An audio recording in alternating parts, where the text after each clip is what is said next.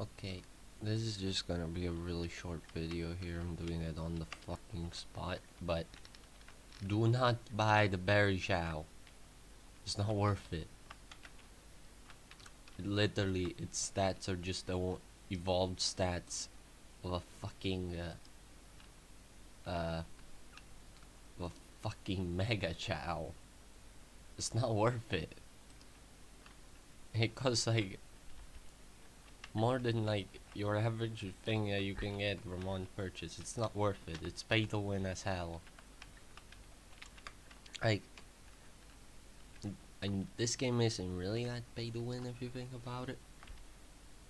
But like, just don't buy it. Get another legendary. Don't buy this thing. Not worth it. Get the tundra Chao instead. Like at least this one. It's the same price as the other one, I think. Yeah, this one, which I also have evolved for basically the same thing, and I find it fun. Oh my!